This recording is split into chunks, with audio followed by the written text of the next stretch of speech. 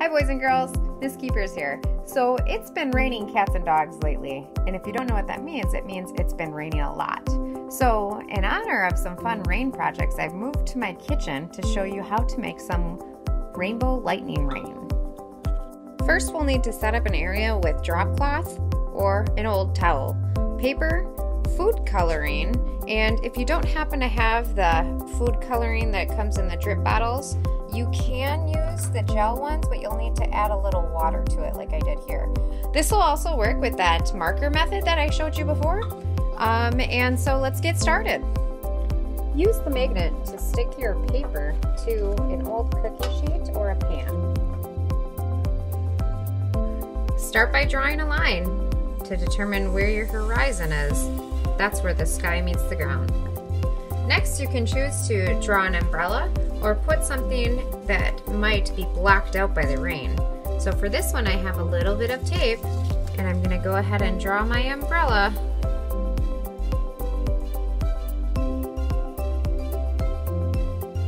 That little part off where my umbrella top was.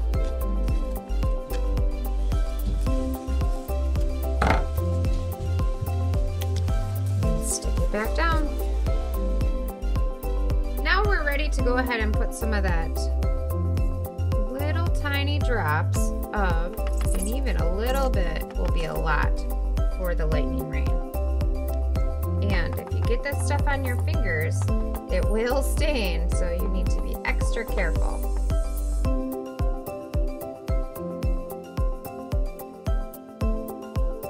I think we're ready to prop it up and let the magic happen.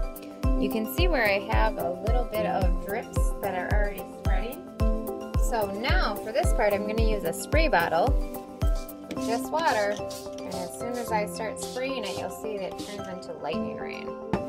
If I want it to be a little bit more rainy, I'm just going to go ahead while the water is still on there and use some of these markers and let them drip down, just like I would do a drip. So this is allowing for gravity to make the rain a little bit colorful.